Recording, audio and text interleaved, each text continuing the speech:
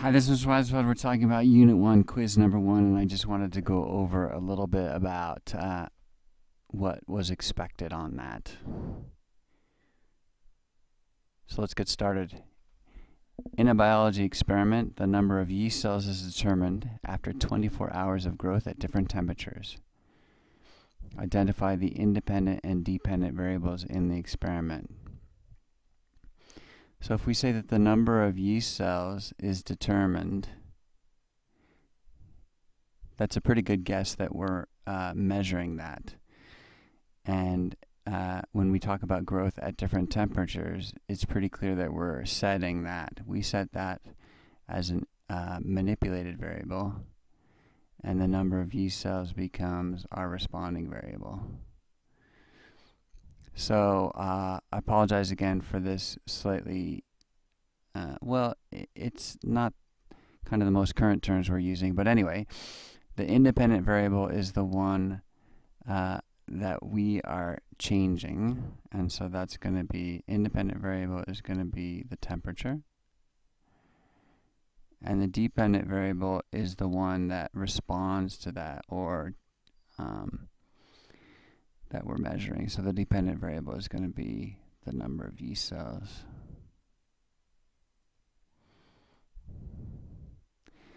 So if you got that connection 2 points, if you got that connection 2 points, we called that number 1 on the grading rubric, and that's plus 4 out of 4.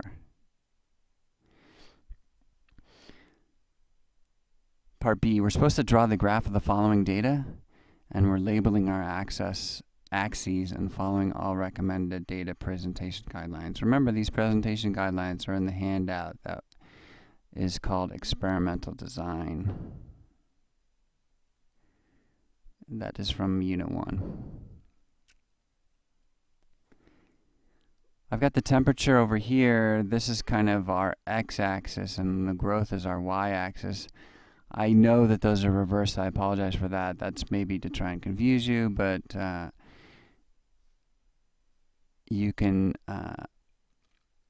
hopefully still realize that the temperature is your x-axis, or your manipulated variable, your independent variable, and your growth, the number of yeast cells, is your y variable. Okay, so here we go. What we've got an x-axis along here, so we'll just say here this is x, and we've got our y-axis over here, but really this is the number of yeast cells, and in particular that's called growth. So there's a mathematical model that talks about x and y, but in reality we're talking about temperature in degrees C and growth in yeast cells. So if this is 0, 0, just to kind of keep things consistent, I can go 5 here, 10, 15, 20, and 25 if I need to. And then I can go, I've got 0.33 to 0.85, 0.1, 0.2, 0.3, 0.4, 0.5, 0.6, 0.7, 0.8, 0.9. I can do 0.9 up here and 0 down here and go 0.1, 0.2,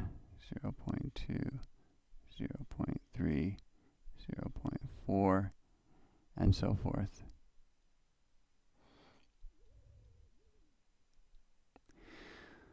So just setting up your graph, let's see, there are some points in the rubric, 2, 4, and 5. 2 says, did you label the x-axis with temperature in degrees C? 2 points. 4 says it's traditional that you plot the dependent variable here and the independent variable here, so there's 2 points for that. And then rubric point number 5 was, do you use a consistent scale? So yes, I'm using consistent scale. Every line is the same amount of, say, temperature or growth in yeast cells. Then over here, the rubric said part 3, part 6. 3 said, do you have the axes labeled? So yes, plus 2 points. And then rubric point 6 was for, do you use consistent scale on the y-axis? So that's true as well. All right, so let me get a different color here so that we can see it relative to the green. So I have at temperature 5 degrees C, I have a growth in yeast cells of 0.85. That's a point right up here at 5 and then 0.85. At 10 degrees C, I have 0.51, so just a hair over 0.5. And then at 0.39, I have, sorry, at 15 degrees C, I have 0.39, that's just under 4 here. And then at 0.33, sorry, at 20 degrees, I have 0.33, so that's about here. So 0.7 on the rubric said, do you have the points in the right places? So 4 points, 2 points for the x, sorry, 1 point for the x and y being correct each time. So 8 points. Rubric point number 8 was, do you draw a smooth curve through these points? So let's see if I can draw a smooth curve. It's not going from point to point. Oh, actually, point 8 was, do you have little circles around these? They're called point protectors. The idea is the center of the circle is where the point started. Your smooth curve can touch these point protectors, and it doesn't get to obliterate the point. So that was 4 points. Do you draw a little circle around each of those? And then point 9 was, the rubric point 9 was, do you draw a smooth curve? So I'm drawing the smooth curve as smooth as possible through here. Okay. And that was 5 points. In other words, do you go smoothly from here to here, and then here to here, here to here? So 1, 2, 3, 4, 5 segments. Do you have a smooth line? So the big question, is this curve linear?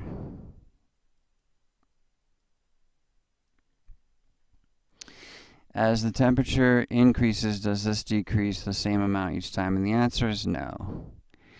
And so what you do is you look up on your recipe. So that was also in the handout, experimental design. And you find that any graph that looks like this, you have to plot y equals 1 over x times a constant m, slope, plus an intercept b. So what I could do is do 1 over x for each of these, and then I could plot that same curve. And we didn't really leave room on the quiz, and so this is where we have to bring in some of the software help.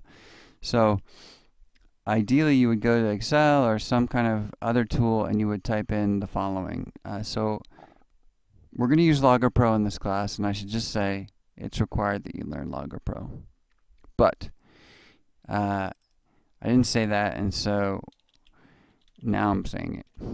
The short name for temperature is T, the units for temperature. So I double-clicked on this column here. I said time is our independent variable. It's basically degrees C. And I'm done. This, the responding variable is growth. We're going to call that G, and it's going to be number of yeast cells. Now I have my my X and my Y axis. I'm going to type in my data. My data goes 5, 10, 15, 20. And then back here it's 0.85, 0.51, 0.39, 0.33. So if I adjust my curve, I do indeed see this 1 over x type shape. So if I plot 1 over x, I should get a transformation of this curve into something that I hope is linear. So let's give it a try. First I'm going to insert a new calculated column. And the calculated column is going to be 1 over a temperature. And we're going to call it 1 over T is a short name. And the units are going to be 1 over degrees C. And the variable that we're setting is temperature, but it's 1 over that. So 1 divided by temperature.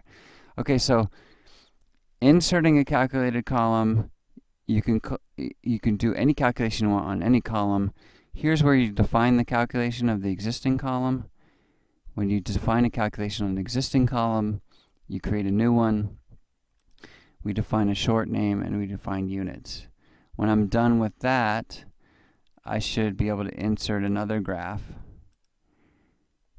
Control R to see that graph by itself. And it's not there yet. I've got to basically say I want to plot growth versus 1 over the temperature. Control J to see it. All the data together. Auto scale from 0. Right click. Auto scale from 0. And I should see my line with a 0, 0 point. If I click here to do my linear regression, my linear fit, I get the following information. G equals mx plus b, but x is 1 over temperature now. So the slope is growth in yeast cells divided by 1 divided by c. And then the y-intercept is 0.1597 is the number of yeast cells. So notice from my linearization, I got the numbers that I can plug into my model. So let's write the general definition of our model again on our paper. So back to the quiz. And let's do my model in another color here. So blue. This was a successful model for the data, but it's not y's and x's. It's growth equals the slope times 1 over the temperature plus b. So my model uses the data that I had from my experiment. And what I have to do is I have to say that growth in number of yeast cells, number YC, is that okay if I shorten it? Because it's just these things get a little bit long. Is the slope, so we look back here, what was my slope? 3.458. And that is, slope of this graph is number of yeast cells divided by 1 divided by temperature.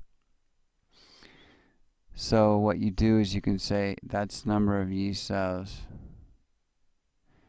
times the temperature in degrees C. That's the units for slope times 1 over the temperature. And the units of 1 over the temperature is 1 over degrees C plus my y-intercept. My y-intercept is 0.1597 times the number of yeast cells.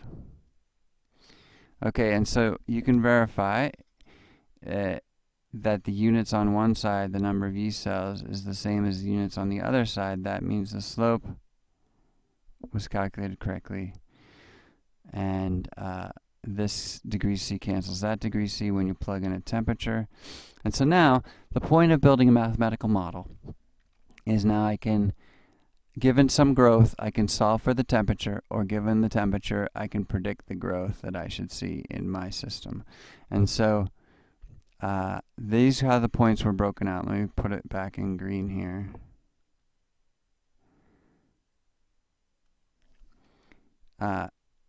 Point 10, do you have the growth, G, and do you have the units for growth, 2 points. 11, do you have the value for slope from the model, and then do you have the units of slope, so 2 points. 12. Do you call out that x is now 1 over t? In other words, you take the inverse of the temperature, and then do you have the units of the inverse of temperature, 2 points plus 2 out of 2. And then do you have a y-intercept that you calculated from your linearization, and then the units of the y-intercept in number of yeast cells, 2 points out of 2. If this was all neat and easy to read, I gave you 1 point. And that was Unit 1, Quiz 1.